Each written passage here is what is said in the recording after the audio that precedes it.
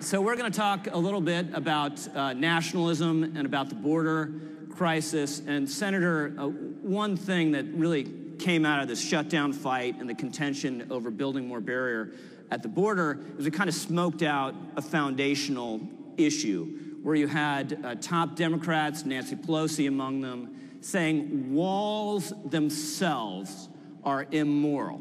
You had Democrats saying, comparing our border barrier to the Berlin Wall, the barrier of a totalitarian society meant to keep its people inside rather than people coming illegally from outside. And this raised the question, if you think barriers are immoral, what are you going to do with the barrier we have?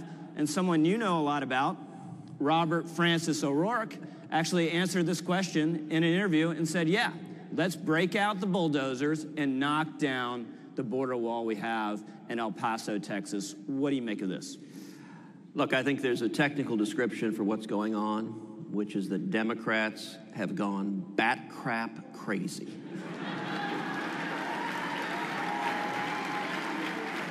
That's a political science term of art, right? If you look at the medical dictionary, it's under B. It is, in fact, a psychosis.